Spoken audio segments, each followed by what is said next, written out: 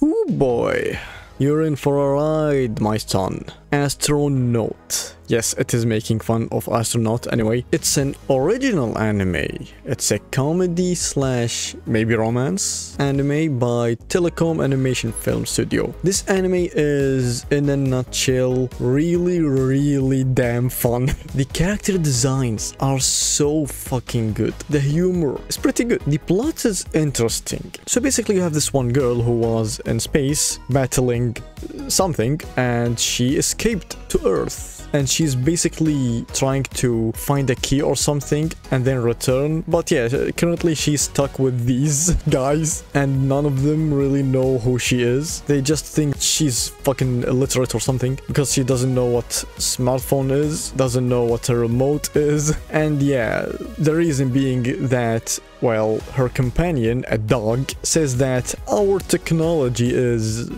old and whatever. Yeah, so currently she's just being a terrible cook in this house, or house slash restaurant, because they make breakfast for non-weekend days. And then this dude came up and was like, oh, I like this ad, let me work there. He goes there and then realizes he has been partially scammed, but he kind of liked it here. Also, he has a boner for that one space girl, and that's about the story, at least so far. I need to add one thing. This guy is a legend. He is voiced by none other by Tomokazu Sugita, my favorite voice actor of all time, which also does the voice for the main character of Mushoku Tensei, except it's the previous life version, not the newer kid.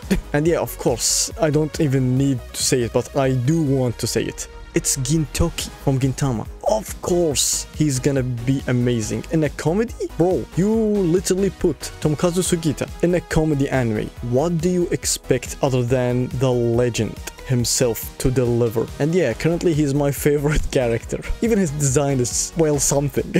And yeah, I have really high hopes for this anime. It is really interesting, and the story doesn't seem like it's only gonna be comedic. I think there is some romance and maybe action actually. And yeah, that's about it.